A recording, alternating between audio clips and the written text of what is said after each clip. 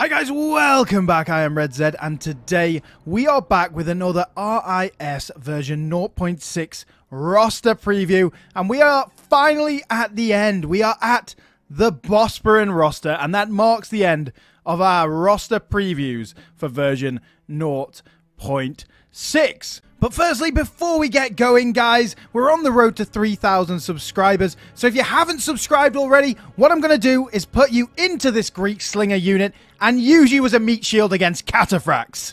But before we get going, guys, of course, we've got to hear the history of the roster, this time courtesy of Joralaf. Thank you very much to the mod team once again for these great historic summaries.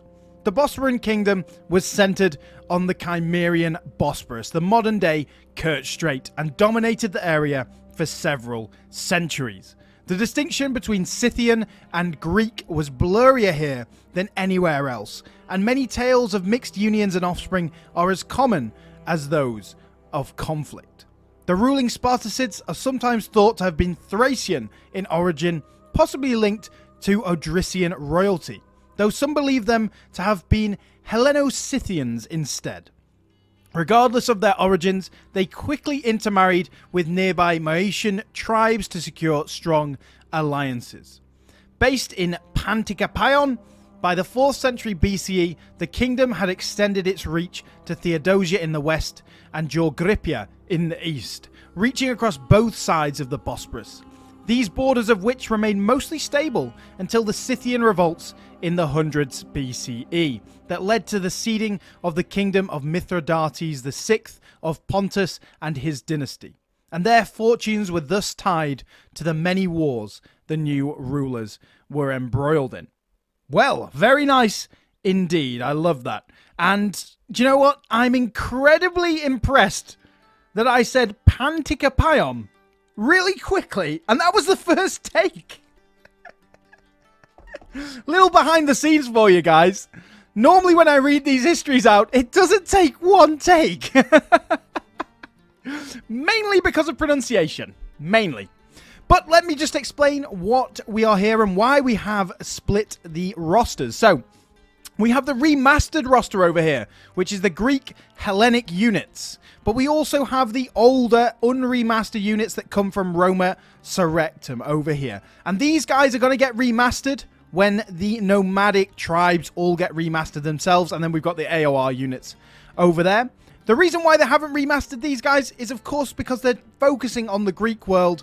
And it's a lot easier remastering Greek unit after Greek unit rather than doing some Greek units and then having to research a completely different and new culture and find out how they, how they were dressed, what armor they wore, and all that sort of thing, before then having to then move on to another Greek unit. So, I think it's a really sensible way of doing it, and we will come back to the Bosporans, guys, and show all these guys off when we get to that point. But, without further ado, let's have a look at what we have here. So, let's talk about the Greek Slingers. Here they are. Let's talk about the Greek Archers. Here they are. Let's talk about the Akontistai. Here they are. Let's talk about the Greek Peltasts. Here they are. No, I'm joking, guys. Let's, We've seen the Greek Slingers and the Greek Archers many times before. Of course, we know not the greatest units, not going to do amazing in the battle. The Archers, of course, are a little bit better, and we've talked about that many, many times. Total defense of 9, a missile attack of 6, compared to the 4 and the 7 for the Slingers. So, in most situations, I'm going to take the Archers, unless the Slingers, for garrison reasons, you want to really min-max that economy and have these guys in garrisoning rather than the Greek Archers. But then again, they only have 80 troops, so what you want to do is probably garrison with a unit that's got a few more, something like the Bosporan infantry. But yeah, Greek Archer's going to do fine. They do either do a lot of damage in battle if it's an extended battle. If it's a short battle, these guys aren't going to do a lot. But they're vitally important for sieges, for both offensive and defensive sieges. So I still take Archers in my armies, guys.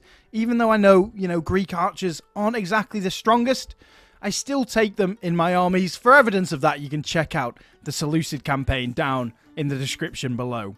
So the Akontistai, we've seen these guys many times before, but I don't think we've actually seen this colour on them. It's like a deep purpley brown, a very interesting colour. Really nice. Goes with the Bosporan theme. But these guys, of course, aren't the greatest. They're a javelin unit, but 9 missile attack is nothing to sniff at. A really nice bit of missile attack. 12 total defense as well. Not fantastic, only 1 armor. So they're going to die to missiles just as quickly, you know, as basically babies. But yeah, I couldn't think of a good analogy there. Because I'm dumb, guys. Because I'm very dumb. But anyway, Akontistai, we've seen them many times before. And they're not fantastic, but they are fine. But really, if you want a javelin unit, we're going to go for these Greek Peltast Boyos. Normally. But there might be something that changes your mind in a second. These guys, 12 morale, 10 melee attack, and 23 defense, with a missile attack of 9 again. So just a more defensible, got a bit more morale, a bit more melee attack than the Akontistai. And we've seen these guys actually hold off Epileptoi long enough for cavalry to get there and save the day. So these guys are no, you know, they're not absolute slouches in melee. And that was on hard difficulty, by the way. That wasn't on easy difficulty or anything. They held the Epileptoi off for quite a while. I can't remember what roster that was on. Potentially it was on the one before the Bithynians, but I'm not exactly sure. But yeah, they're a decent unit. But we do have the option over here of getting the Thracian Peltas. Now, we've seen these boys before in the Adrician and the Bithynian unit roster. And I just love the capes. They just look fantastic, don't they? I love the patterns on these boys. And once again, they look glorious in the Bosporan colours. But what we're looking at here, what the real importance is here, is that they have an armor-piercing secondary weapon. Which means that their melee attack is armor-piercing, I believe. For a missile unit. That should be the secondary weapon, so that should be armor-piercing on that missile, on that melee attack. Which is very, very, very nice, guys. Indeed. They are going to be shredding people left, right, and center. 12 melee attack is decent as well, but armor-piercing 12 melee attack is very nice indeed. 13 morale. Only 18 defense, only 5 defense against missiles, so they're not going to do well against missiles. But if you get these in melee, they're going to last quite a while, guys. They're going to last quite a while. So a really nice addition to this roster, the Thracian Peltas. So let's come across and let's have a look at one of the non-remastered units that you're going to have access to. Of course, you can tell the big difference between the remastered and the non-remastered units, and it's actually quite a good thing bringing this roster to you guys, because you can really tell the level of detail and, you know, the unit variation and just the texture quality of the new remastered units versus the old units. It really does show. So here, the Scythian Royal Infantry. And oh my days. These guys are redonkulously good. 18 morale, 11 melee attack, 32 defense. That's pretty much the same defense as a Hoplite unit. 26 defense skill. So only 6 armor. So they will die to missiles. That is their real weakness. But 26 defense skill is very, very strong. And 13, yes, 13 missile attack. That is equivalent to most really good javelin shock infantry units with arrows. And of course, they have long-range missiles of 160 meters as well. A very nice unit indeed. If you can get these guys, get them, because they are going to be so, so strong. So, so strong, and do a lot of damage, whether in melee or not in the game. So, let's move on to the melee units. The melee boyos. We have the Bosporan Hoplites and the Bosporan Macharophoroi over there. And let's have a look. And then again, just compare the textures and the look of these guys and the variation compared to, you know, some of the old remastered units. You can really see the amount of work that goes into creating these units and all the unit variation. I think that's one of the major amazing things about this mod. Just the unit variation. If we look down here, all the different varieties of helms, plumes, that sort of thing, shields, looks of each person. It really is unique and really shows a unique, you know, every battlefield is unique is what I'm trying to say. Because of the different variations and makeups of each unit. I think it's glorious, honestly. Absolutely glorious. But we have a Bosporan Hoplite. Very nice. 38 defense, 13 morale, and 13 melee attack. Very similar to most other Hoplite units. So, yeah, pretty much the same as most of the Hoplite. So a standard Hoplite unit. Not going to do well late game, but early game it's going to be your cruncher and muncher, I'm going to call them. The cruncher and muncher. The person that's going to do all the heavy lifting in your armies are these boys. So, yeah, nice early game unit and a standard Hoplite. Looking very cool indeed. But let's have a look at the Bosporan Machirophoroi. There we are. Way, he said it right. Fantastic. I'm even pleased with myself, you know. And these guys are a really, really good unit. And look at them. We've not seen this design before at all. Very nice. Absolutely lovely.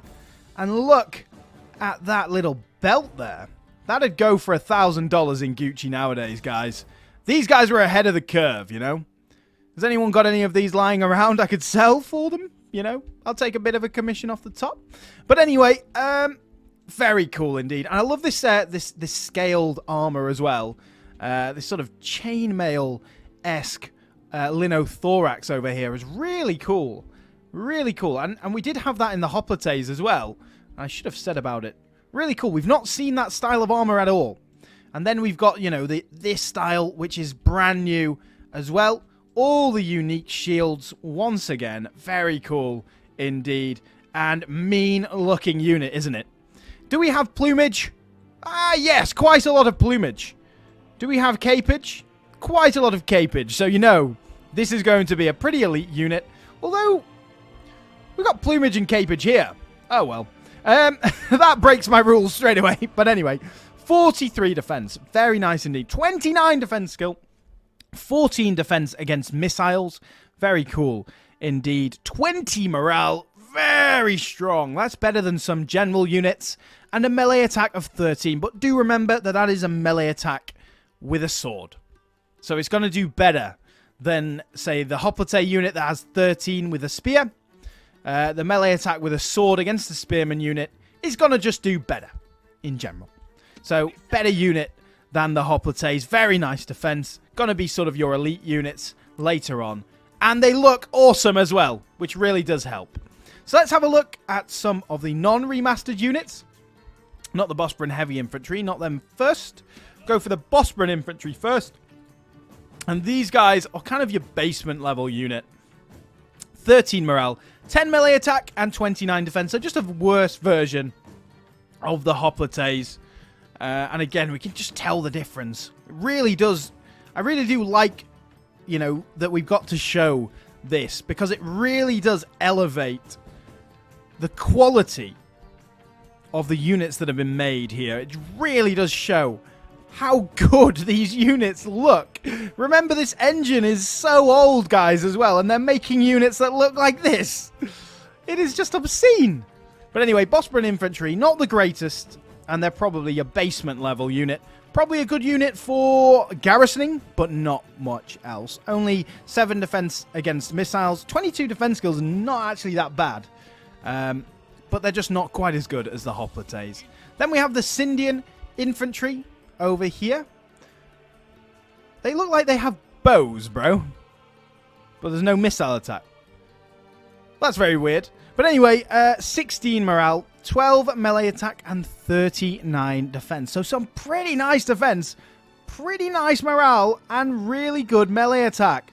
Well, not really good. Decent melee attack. So quite a good defensive unit, I'm going to say, with these guys. Strong defensive spearmen. Really cool. And we've not really seen that many really strong defensive spearmen apart from the Hypastists among the Greek rosters. So that's going to do really well in really well in defense. Then we've also got the Bosporan heavy infantry, and these boys are truly elite. 47 defense, 10 armor, 9 shield, and 28 defense skill. Woohoo! Very nice. That is very similar to a cataphract level of defense. In fact, it probably is the same as a cataphract level of defense.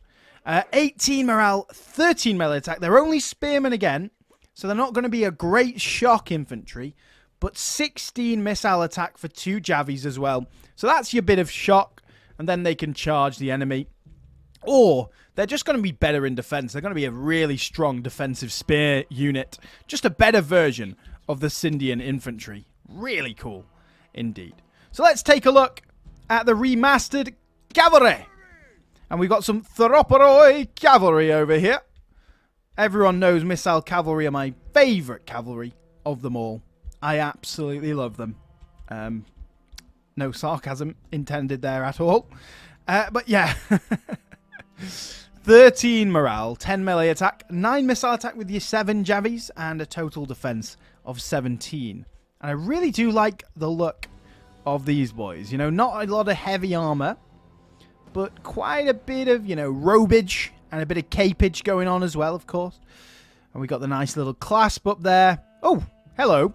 But yeah, looking cool. And I really like that shield. That shield in particular looks really cool to me.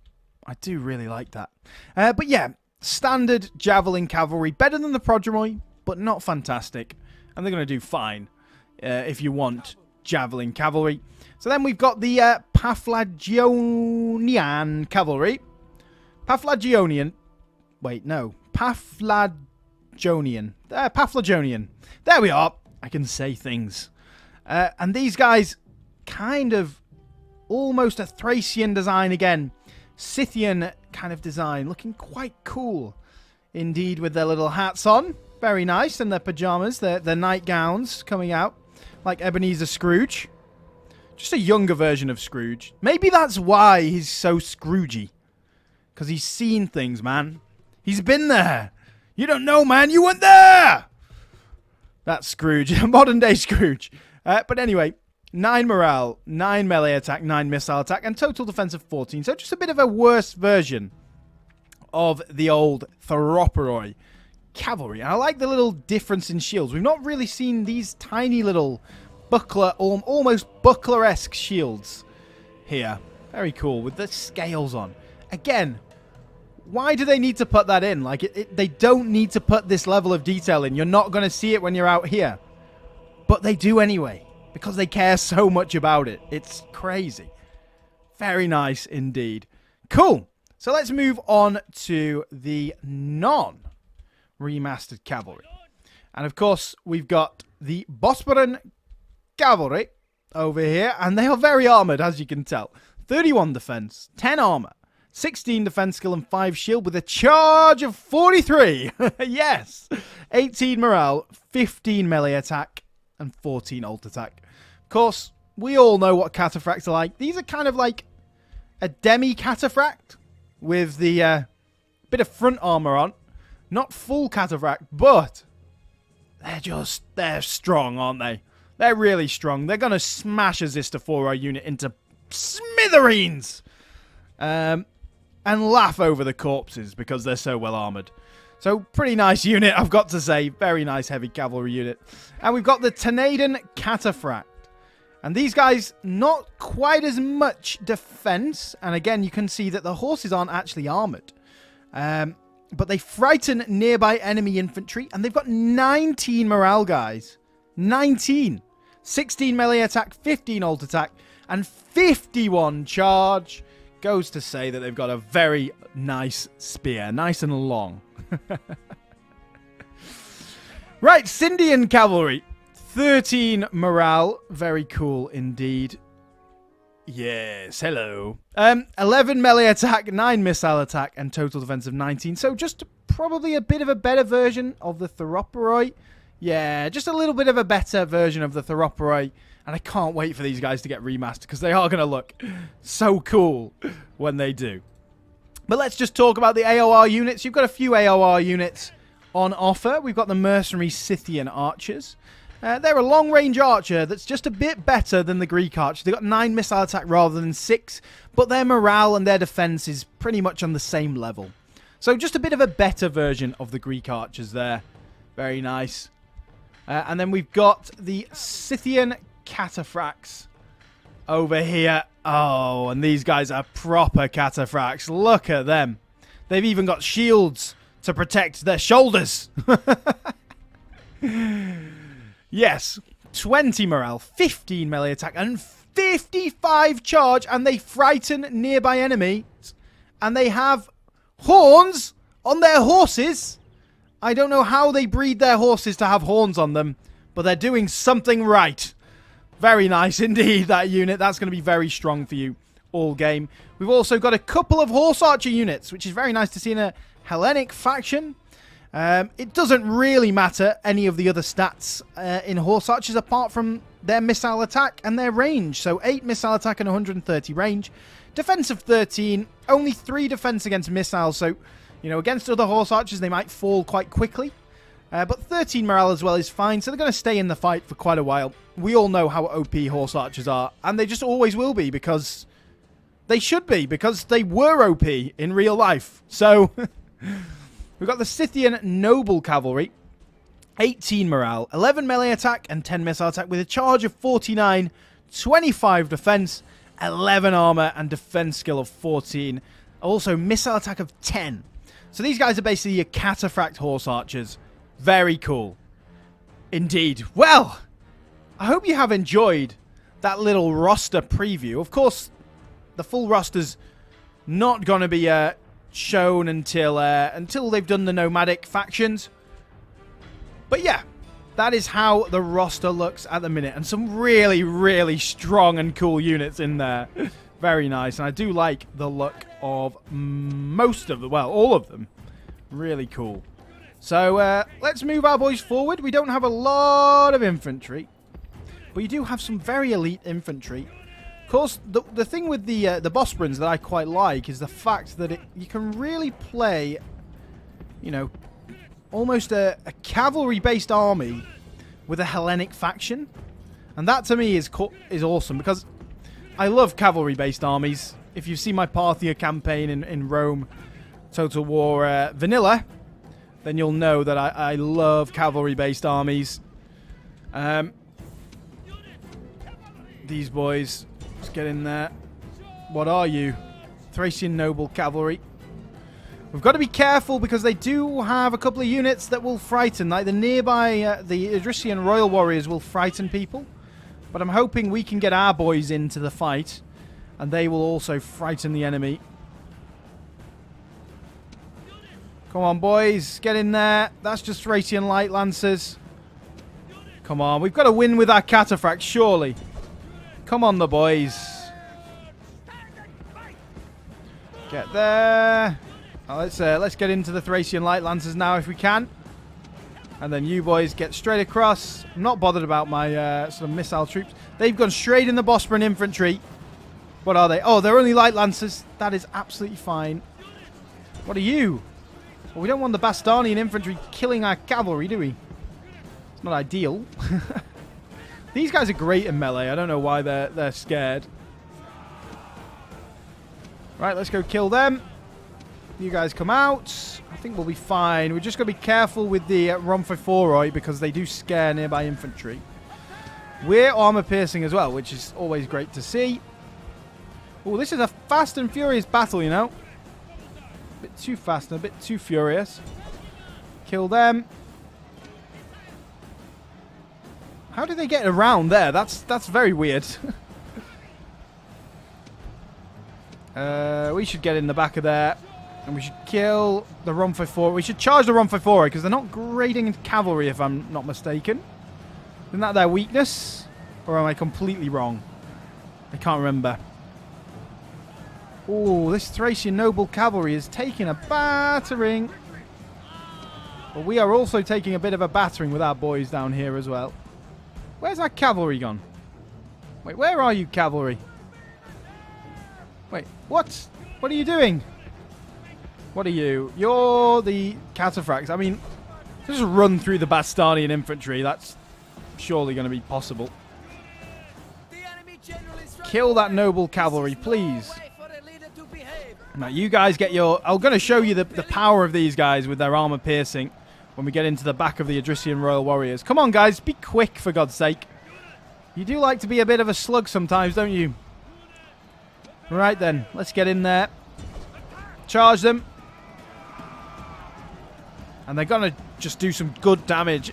You know, when you think that they're the peltast unit, they will do some good damage. You can see that already.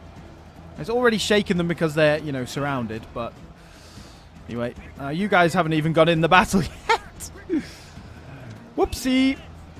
Right, horse archers, come forward. And then cataphracts, time for you to eat some slingers for breakfast. Nom nom nom. Right, you guys come forward. You guys are already there. Oh, dearie me. Routus Maximus, I think we can call that. Cataphract time again. Let's go.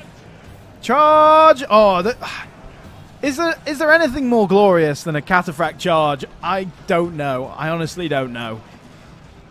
Not much, I've got to say. Probably the Old Guard. You know, the French Old Guard marching against the cannon. I'd probably say that's more glorious, but only slightly. Only slightly. Charge of a cataphract is, in fact, very, very glorious. What else have we got down here? Kill them. How are they still alive? Yeah, look at these Adrician Royal Warriors, you know. Thracians have lost 20 men, but they've, you know, there's a lot of these Adrician Royal Warriors that have been killed. Obviously, not all by the Thracians, but... Right, that's you too. Go, go, go. What have we got left, then? No, me general! Me poor general! But anyway. Right. Let's come forward again. Everyone just kill these guys. The last guys, I think they are, aren't they? The more Adrician Royal. I did pack out their roster because we had 20 units. So I filled their roster to full 20. That was a messy battle, but we did a lot more damage than them. Very nice indeed. Well, guys, let me know your favorite unit down below, or your favorite of the remastered units. And let me know that you're enjoying these videos by smashing that like button and subscribing. Because remember, if you don't subscribe, I'm going to make you into a Greek slinger and use you as a meat shield against a cataphract. Anyway, I'll see you on the next video.